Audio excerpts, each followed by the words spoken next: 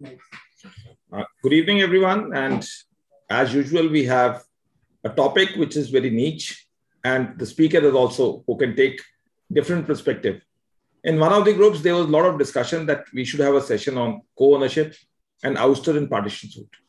So we thought a person who can dive deep into it, who can actually sieve out the different facts with law. Amongst those speakers, Mr. K. Parbhakar's name struck in our mind, and we requested him. And he also gets, I suppose, fascinated with the introducing topics so that he can have a more deeper dive into it. And therefore, in this present session, he will be taking in respect of what is the practice as well as law in this subject, which is quite intriguing. That is co-ownership and ouster in the partition suits. Being a weekend, we will not take much time. I will request Mr. Parbhakar to take over the session. Good evening, friends. The possessory right, which is the foundation of a title, adverse possession, ouster, in some form, even though it is not title in respect of easement by prescription. This country valued possession. The first occupant always is stated to be the owner of the property. The legality of the issue with regard to possessory right and subsequently the title of the long possession converted into title probably started with the 200 to 300 years ago. Before that, somebody who is in possession is deemed to be the owner of the property. The Registration Act, which came in only the early part of the 19th century, which put the nail in the coffin, namely to recognize the possession by converting this possession into title. You can imagine how a person can trace his title to the property, say for example 100 years, 150 years or 200 years before. And if law demands them to prove that also, in some cases where the religious institutions are parties, the court demands us to show a right which spans 2 centuries before. And therefore, this possession really matters. In a sense, there are a long list of cases where the courts have held that the possession is title in respect of the whole world except the true owner. This maxim that the person in possession is entitled to protect his possession has also been elevated to the status of ownership. Namely, the courts have granted even not injunction, but also declaration in specific cases where if a party comes to the court and says that I have got a possessory right against the whole world except the true owner can be declared so by a court of law. And therefore, this possession or a possessory right is invaluable. But the rider is that the parties who are co-sharers or joint owners are members of a joint family. Whether this theory can be pressed into service, and if it can be pressed into service, how far you can go. That is the practice and law which we are going to discuss today evening. Joint owners, co-owners, co-sharers, and the members of a joint family, even though in colloquially we think everything is one and the same, may not be in the real sense of the word. The reason is there are many people who will be joint tenants or tenants in common or members of a joint family. The person who is a member of a family by birth is presumed to be a person who is in joint possession of the joint family properties. Similarly, a person or a one or two or more persons join together and purchase the property. This is not a case of a joint family, but two or three strangers join together and purchase the property. And can we stretch this theory of presumption that a person in possession of the property is still held to be in possession on behalf of other co-owners? The second point is, who are the tenants in common? Without touching the point of a joint family, tenants in common, namely persons who are entitled to the property as a legatee under a will, then they are not taking the property as members of a family, but their right on the demise of the testator is that of a tenants in common. Joint tenancy is different from tenants in common. We are not interested in joint tenancy. We are more onto the suits for partition and how the party who is in exclusive possession of the property for a quite number of years is entitled to defend his right against the other co-sharers or co-owners or even members of a joint family. The law doesn't take a view, namely a lenient view, that a person who is in considerable length of time in possession of the property, can there be a presumption that this person is in possession of the property in derogation of the rights of the other co-owners? Even though there is a long list of cases we are going to discuss today, this theory of possession, which is quite attached to adverse possession in respect of a strangers and in respect of a co-sharer, co-owner, or members of a family as ouster, one has to see that the law of adverse possession itself took a turn somewhere in 2009 when His Lordship Dalveer Bandari made a point that this is quite against human rights. And therefore, a possessory right cannot be given effect to. And subsequently, in 2011 or so, he has again reiterated the principle that this concept of adverse possession after 12 years, at least the parliament should enact and increases the period to 30 years.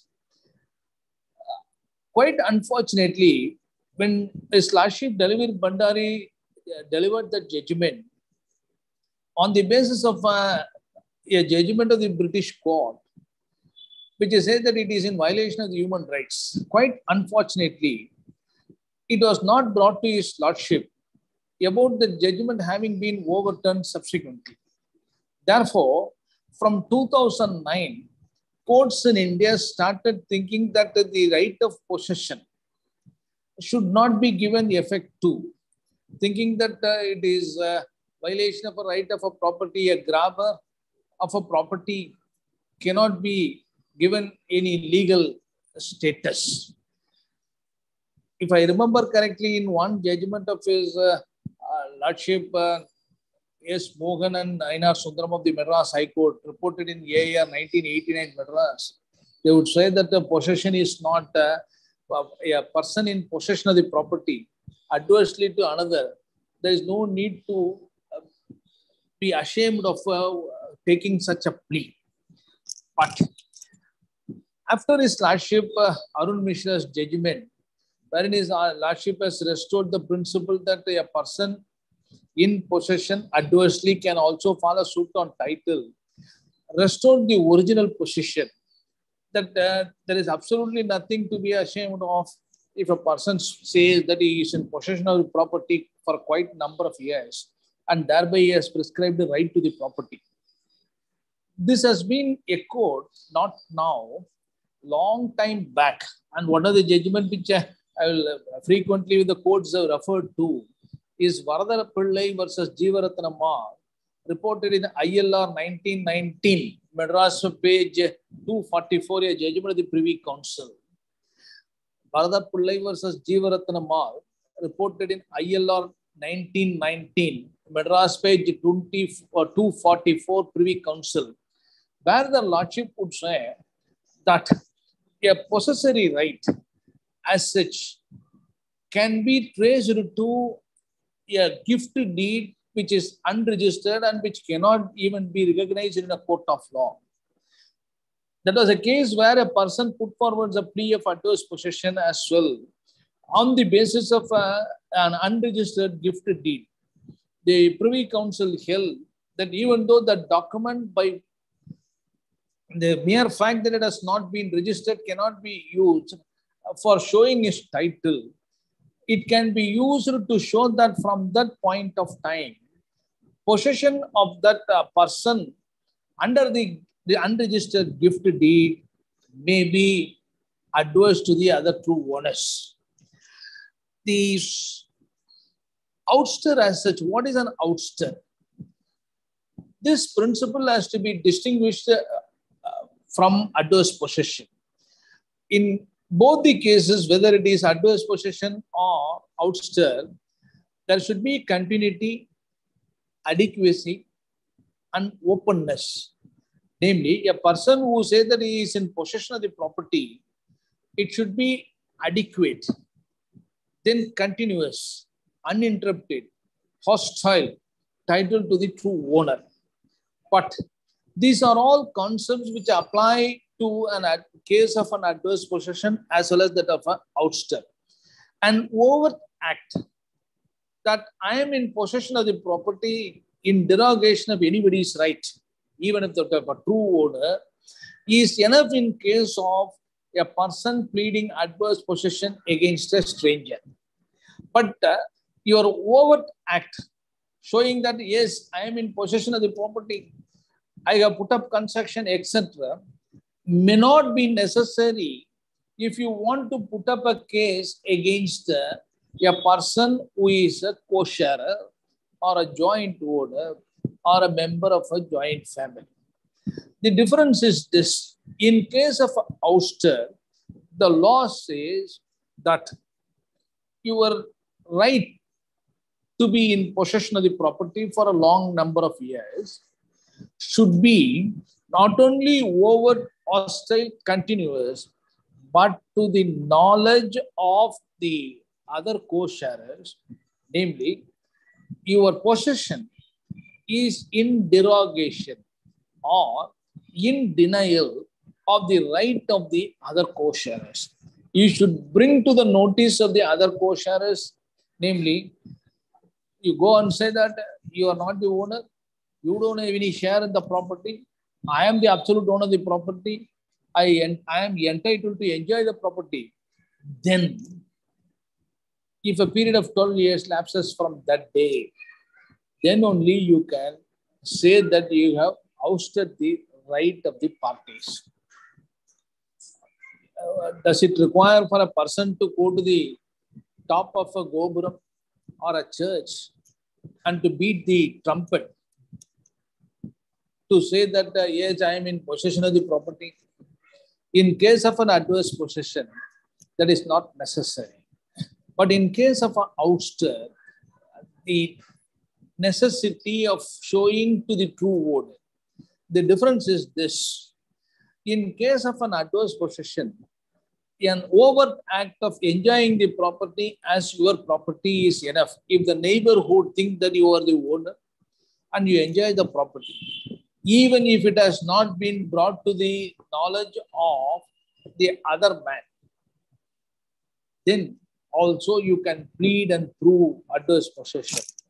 But this overt act and to the knowledge of the neighborhood is not enough in case of a person who is a co-owner along with you. In such cases, you must bring to the notice of the other man that I am in possession of the property, I am enjoying the property as my property, and you don't claim any right. It is in derogation of his right, in denial of his right, and then subsequently the period of 12 years should have lapsed. Then only you can take a plea of ouster. But The earlier cases, I'm not sure whether the courts will entertain such a plea today, but earlier cases would show that this case of ouster can even be inferred from the conduct of the parties. Many cases we say that there is no plea of adverse possession, and even a mere plea of adverse possession in a single line is not enough. You should specifically plead the date from which date your possession has become adverse, etc. There is a lot of confusion in case of upholding the right of possession or a possessory right for a longer period, whether it is adverse possession, whether it is ouster. The reason is, in many cases, if a defendant comes to the court, he cannot bank upon the principle of adverse possession, because you have to admit the title of the true owner and they say that I am in possession of the property in derogation of your right. Normally, no lawyer, no trial lawyer rather, would take such a single plea. What you would do is deny the right of the plaintiff over the sued property, and simultaneously you would take a plea of adverse possession or ouster, etc. In such cases, the courts have frowned upon the person who claims title to the property as well as adverse possession, thinking that both of them cannot go together. There are many judgments wherein the courts have held that it is not possible, and many of the high courts indiscriminately dismisses the claim of adverse possession because they have claimed a title also. In one case, His Lordship Ravindran, if I remember year 2009 Ashwatthama's case, His Lordship Ravindran catched the point beautifully, where His Lordship would say that a person claiming title in respect of the property against X and at the same time wants to claim a right of adverse possession against Y or the plaintiff, he is entitled to do it. The point at issue is, a person in possession of the property, if you want to plead and succeed adverse possession, he can say, once a suit has been filed by the plaintiff with the real owner, you are not the owner of the property. And at the same time, you can also say that I have purchased the property not from you, from a third party. And from that date of the sale, 12 years have elapsed. And therefore, you are not the owner of the property. And simultaneously, I have prescribed title by adverse possession against you because I have purchased the property not from you. I have not traced the title to the plaintiff, but to third party. This has to be borne in mind. The reason is this. Many courts have held that title and adverse possession cannot go together. Similarly, this Ashwatthama's case gave a clarification. I doubt that many of the courts even doesn't want to follow.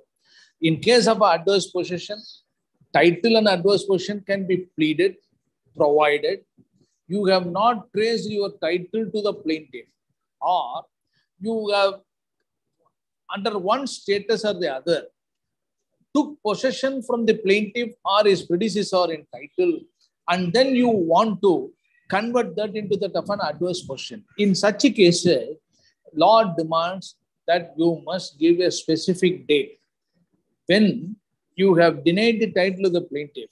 Say, for example, 1/1/1990. Before that, I was a tenant or a mortgagee under the plaintiff. And on 1/1/1990, I gave a notice to the plaintiff stating that you are not the owner. You disowned his right.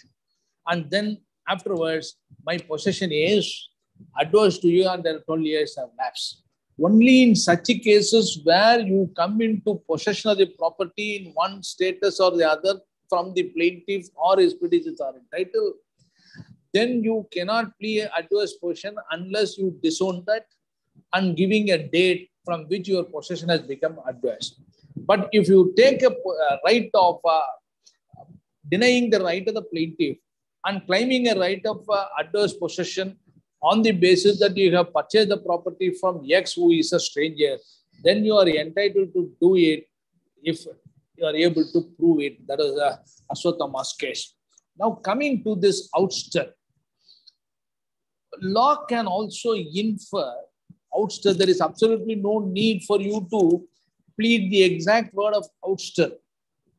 In some cases, under the Specific Relief Act, ready and willingness, everybody would say that ready and willingness has to be pleaded and proved before the amendment. Now it need not have, you have to prove. But in one or two judgments of the Supreme Court, they have said that there is no need to use that exact word. What you have to do is sum and substance of the pleading is enough to show that this is the plea which he has taken. In many of the cases, the foundation in respect of a civil suits arose from a mufassal pleading. And therefore, the pleading has to be read as a whole and to find out what is the real nature of the right claimed by the party, whether it is ouster or not. It can also be inferred. Inference, what is the type of inference of an ouster? The law says, or many of the judgments would say that it can be inferred provided you are able to show your possession continuously and derogation of the other man's right. And if the other man kept quiet, notwithstanding the fact that he could have found out that your possession is denial of his right, and if he keep quiet, then this inference will kick in. Straight away, a beautiful judgment of the Patna High Court in Badma Pandey versus Ban Sarup Pandey, Badma Pandey versus Ban Sarup Pandey, AIR 1920, Patna, page 260. There is a case where parties lived together in the very same village. One of the co-owner or a member of a family took possession of a particular property. He started enjoying the property as his absolute property. And when the other members tried to barge in or enter the property, they have been prevented.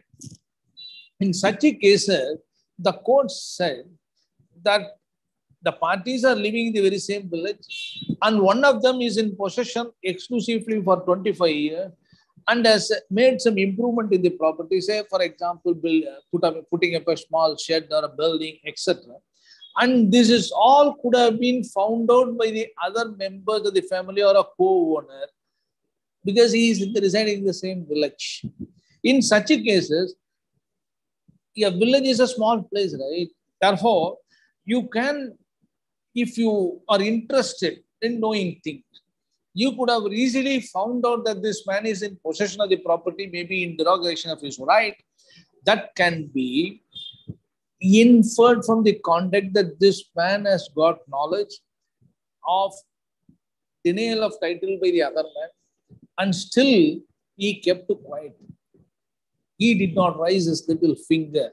And if the time has lapsed, then the plea of ouster will kick in.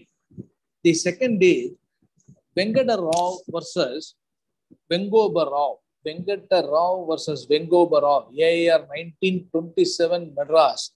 AIR 1927 Madras, page 595. The court said that there can be an inference of an ouster from very many circumstances. One of them is if a person is in exclusive possession and he demolishes a superstructure there or a dilapidated structure and put up a new construction in the property by spending money, etc., and preventing other members to enter the house after the new construction, stating that I have put up the house, it is my property, you can't barge in. And after that, 12 years have lapsed, then the plea of ouster has to be necessarily inferred by the court. The next case is Gangadhar versus Parasuram. Gangadhar versus Parasuram, 29 ILR 1905, page 300. 29 ILR, Bombay, page 300. 29 ILR, Bombay, page 300. Gangadhar versus Parasuram. In that case, a property has been rented out. And the rent was received by only one member and he has not shared that income with the other members or the other co-owners. And on facts, it has been established that for more than 50 years, a single individual who is alleged to be a co-owner of the property received the rent continually without sharing the same with the other members.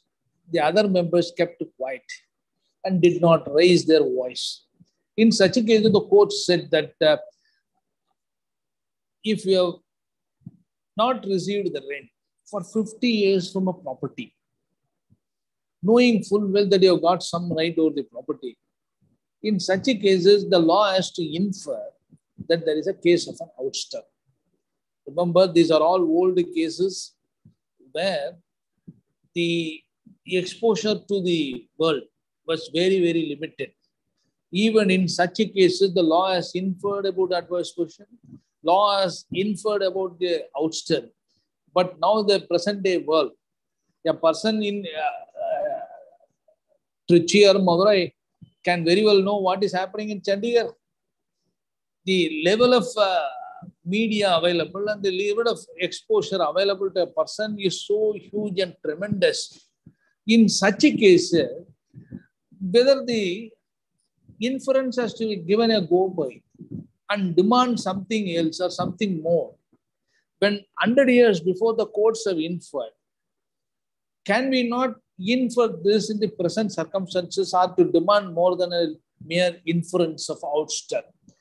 I beg to differ from the many of the judgments where they have watered down this principle of inference of ouster, stating that you require some concrete proof. If a person can be barred 100 years ago when there was absolutely no exposure available, how this principle should not be applied in a present day world where everybody is on his toes? I'll place it before this forum. The next case is Lakshmi Reddy versus Lakshmi Reddy, AR 1957, Supreme Court, page 314. AR 1957, Supreme Court, page 314. There is a very interesting case where the court has inferred ouster. In fact, it has also referred, if I remember correctly, of His Lordship Vishwanath Sastry judgment reported in 1951 Madras, where the inference is possible. The inference with regard to what? That is a question. This has been again considered by the Honorable Supreme Court in Guntakal LP Chenna Basavanna Gau. Guntakal LP Chenna Basavanna Gau versus Mahaballeshwarappa, AR 1954, Supreme Court, page 337. That is a very interesting case where a person lost his possession. The other man started enjoying the property, ousting your right. And then the person who lost possession makes some hue and cry, a mental act, not taking any steps in a court of law. A mental act stating that I am also the owner of the property, joint owner of the property, I have got also a right. He makes all kinds of sound bites, but of no substance. Can there be an ouster? Ouster requires a strong proof. And now if you take the decisions of the present day world, inferences also cannot be taken lightly. But can a person who raises a voice, because the law says it should be continuous, uninterrupted, open, hostile. These are all things available by a person who says that I have ousted your right. And the person who lost possession makes a hue and cry, makes sound bites. You are not the absolute owner. Your possession is not that of an exclusive owner. I am also the owner of the property. I am entitled to share in the property. These are all sound bites he makes. Assuming for a moment he gives a notice. Then he keeps quiet. Can there be an ouster or not? The law says mere mental act on the part of the person dispossessed unaccompanied by change or character of possession is not enough to defeat the claim of an ouster. Mere mental act on the part of the person dispossessed, unaccompanied by change of character of possession, is not enough to defeat the claim of ouster. A person ousted from property, he makes a mental act, he makes a hue and cry. Yes, I am also entitled to the property, you cannot enjoy it exclusively. But unaccompanied by change of character in possession. You need not go to the court. But a person claims that he is in exclusive possession, and you say that I have got a right also. You barge into the property. You stay in one portion of the property.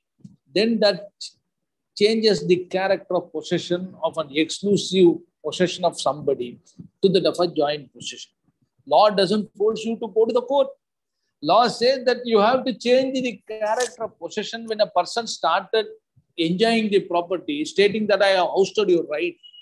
And within that window period of 12 years, you barge into the property and be in possession of a portion of the property and become a joint possessor of the property.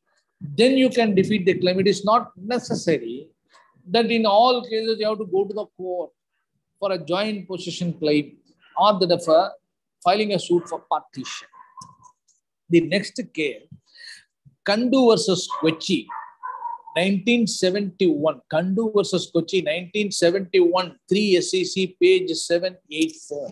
1971, 3 SEC, page 784. That was a case where a person took a plea of ouster, but there were evidence to show that this man who claims a right of possession by ousting the other man's right, paying some money to the other members of the family, namely the sharing the profits. Say, for example, the rent, lease rental, or income from the agriculture properties. What plea he took in the court was,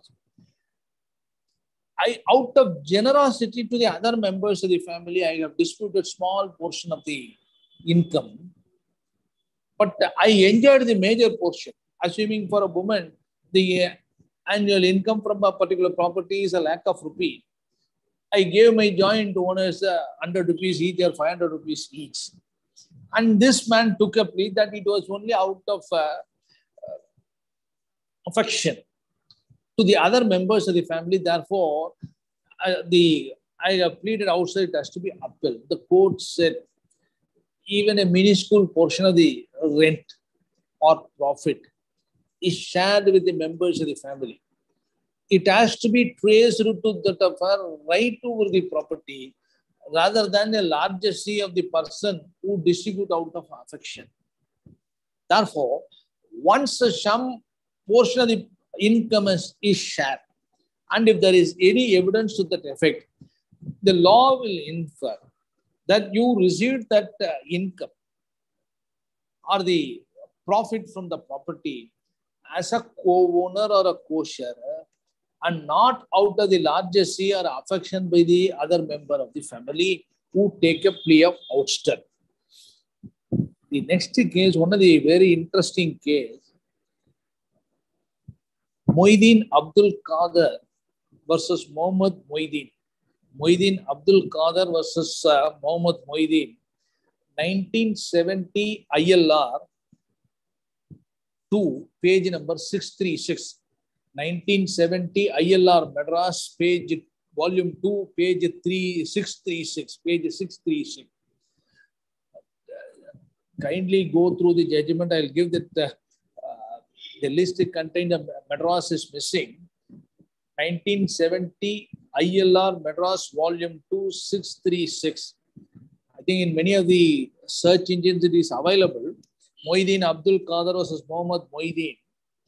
A very lengthy judgment on two aspects. There was a wonderful judgment of His Lordship K.S. Ramamurthy and Venkatraman of the Madras High Court, where hundreds of ruling has been referred to. English law as well as the Indian courts of various high courts, including Allahabad, Calcutta, Bombay, etc.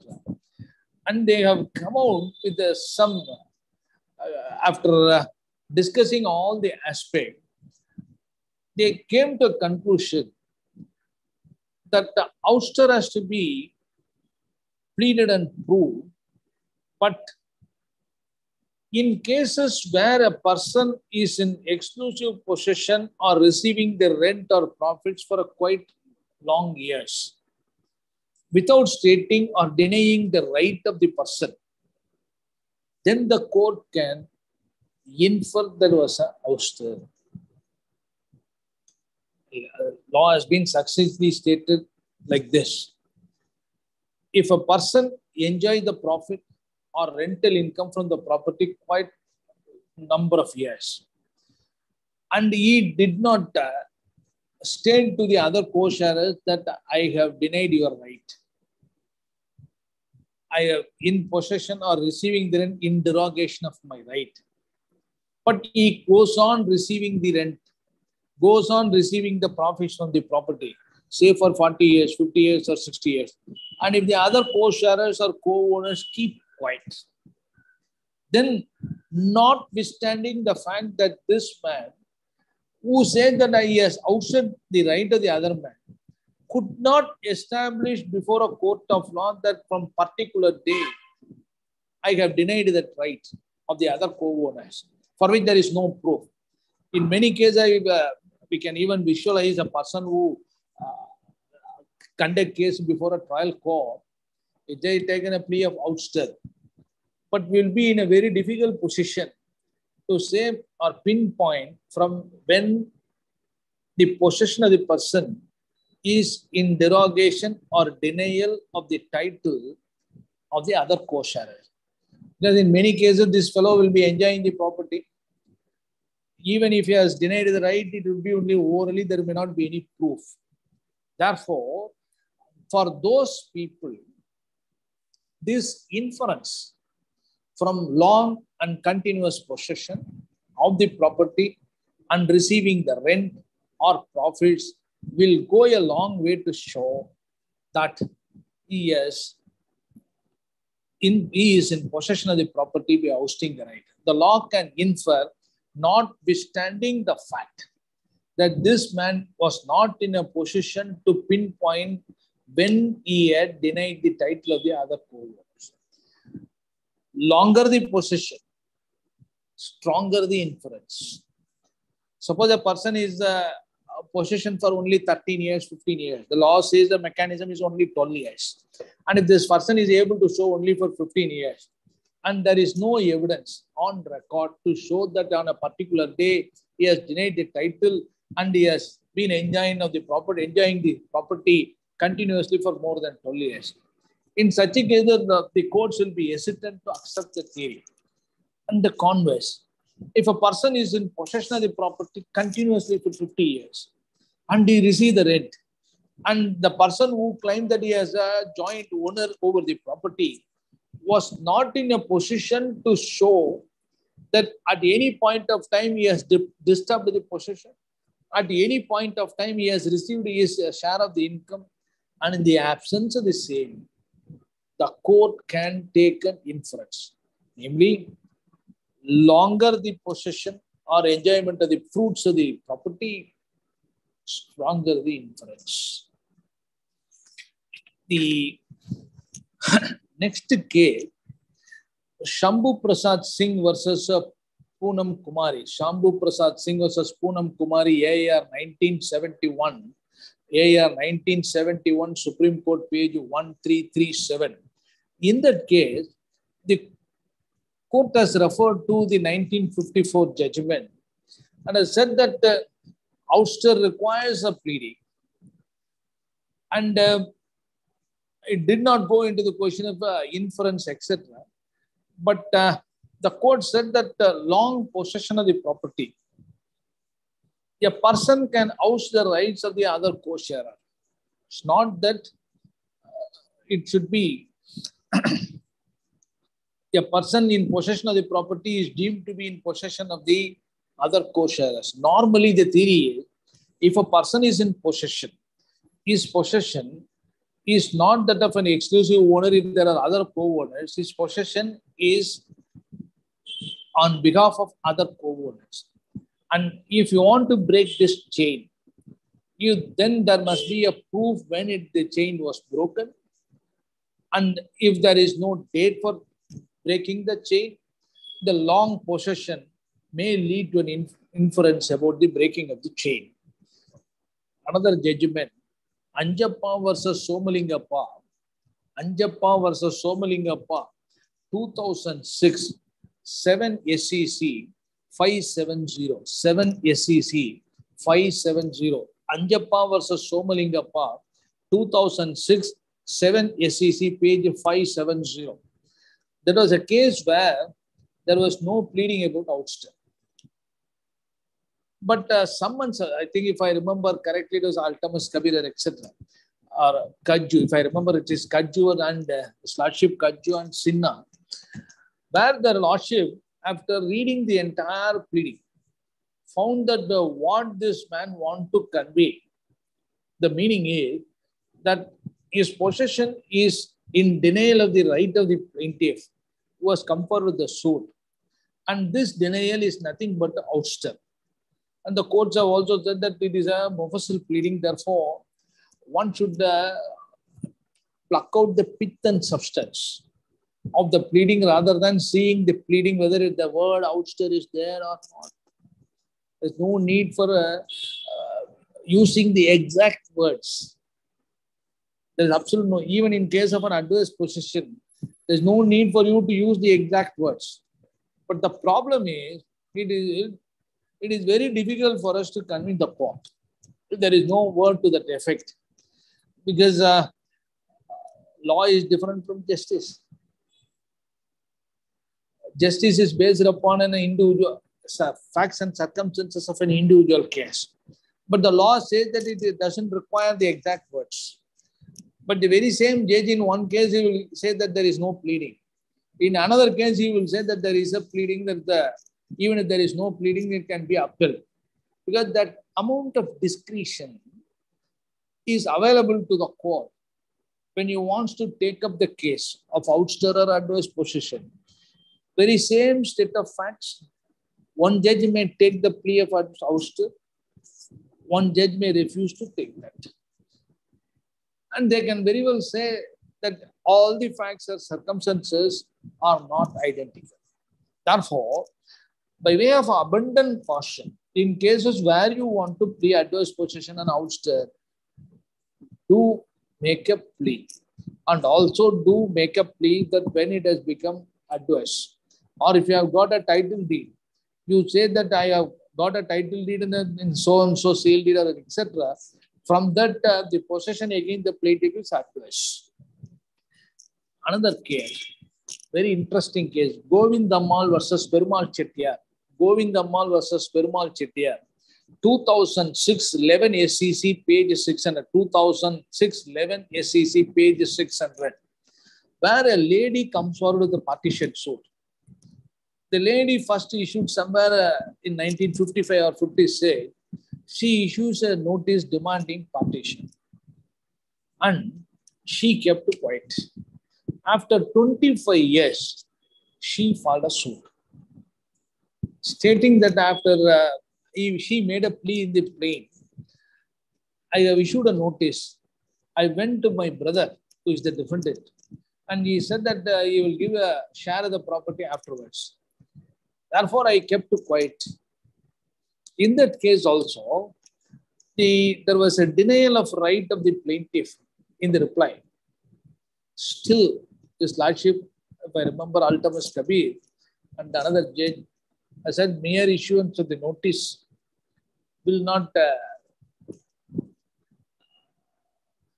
deny the right of the party, because unless and until ouster is pleaded and proved, the lady is entitled to a share. Mere denial in the notice is not enough, because she has made a plea that she went and met her brother, and his brother has said that he will give the property or give the share.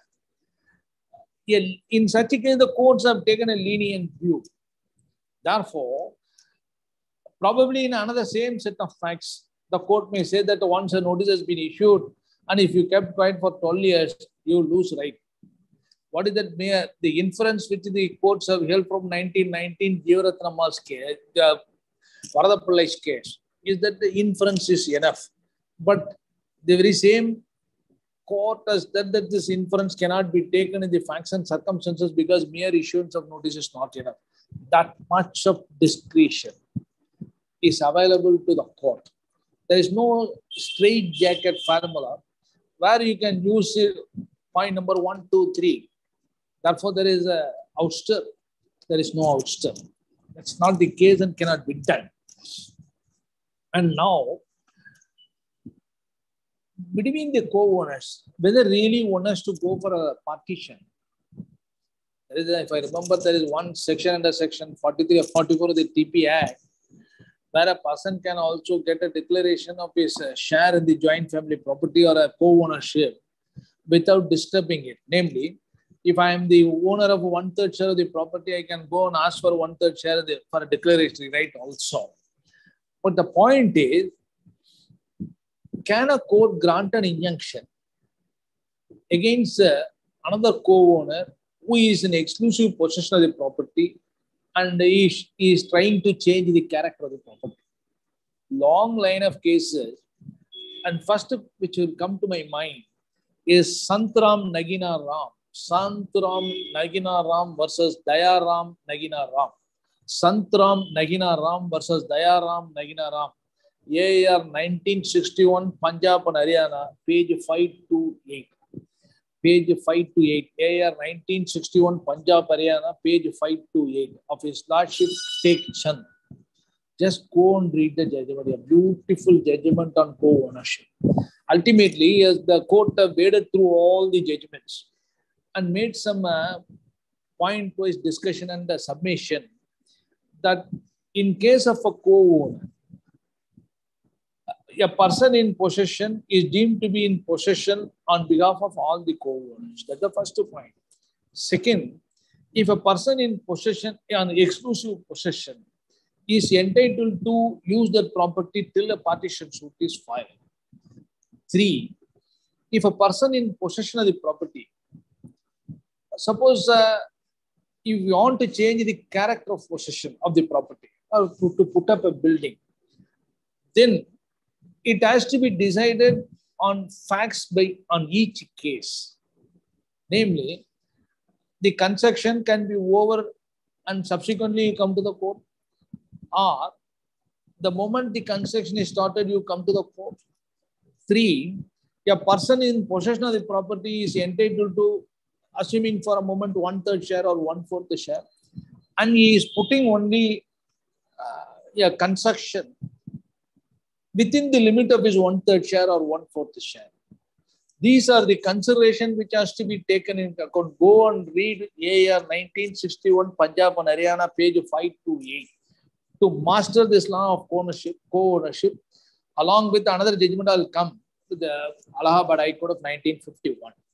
This judgment, therefore, says that it is not an inviolable rule that a person cannot put up construction. If he puts up construction in the property, it is at his peril. The other man is entitled to partition. But can the person who says that I am also a co-owner of the property file a suit for injunction that the other man should not put up construction? This can be done, provided he shows 2 things. 1, it is detrimental to his interest. 2, he comes to the court immediately. The moment the other person starts putting up construction, you come to the court and you say that it is detrimental to interest. 3, if the construction put up or proposed to be put up is not in respect of his share alone, but he goes beyond that. Suppose he is entitled to only 1/4 share, and this man started putting up construction in 2/4 share or 2/3 share, then the court can exercise.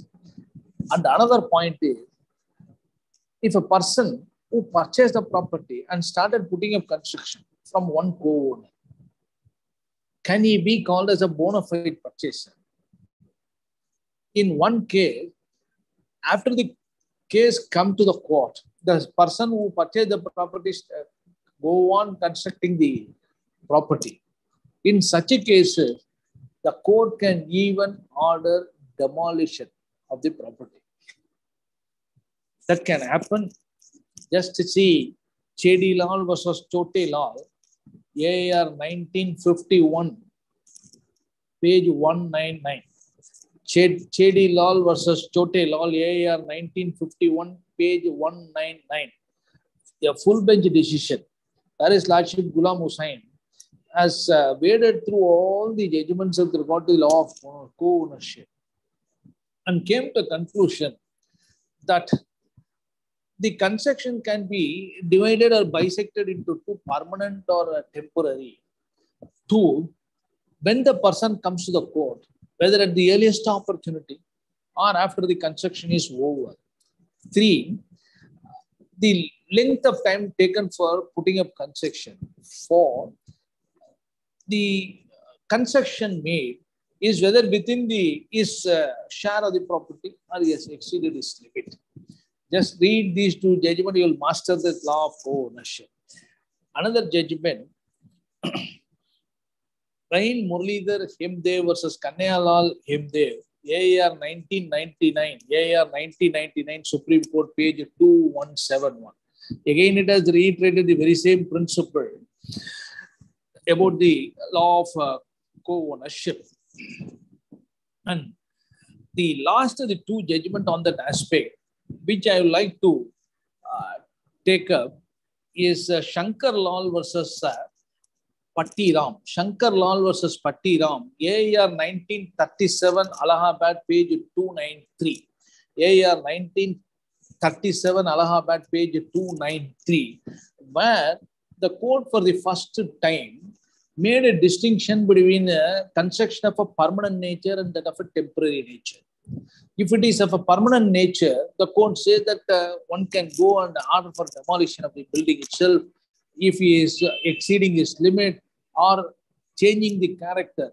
Once there is a permanent structure, obviously it will be detrimental to the interest of the other co-owner and therefore it can be demolished. But if it is a temporary structure, this can be taken into account at the time of filing a suit for partition. Therefore, in all cases where one person acts in detrimental to the other man, the law says that you go and file a suit for partition. A mere suit for injunction, you may get some relief, but whether the finality will be reached, then so you have to go for a partition suit thereafter.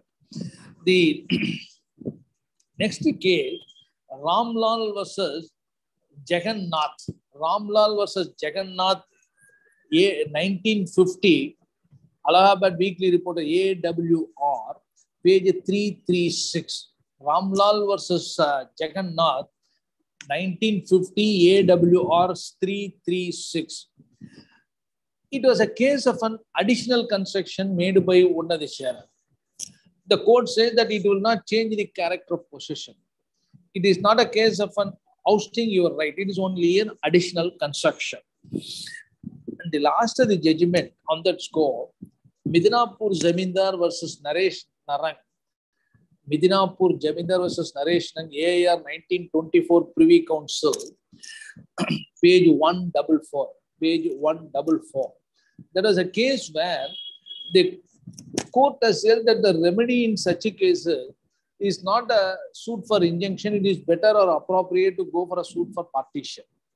And also in the last two lines, says that applying probably, even though it doesn't discuss that section 88 of the Trust Act, it says that you can ask for mean profit only for 3 years.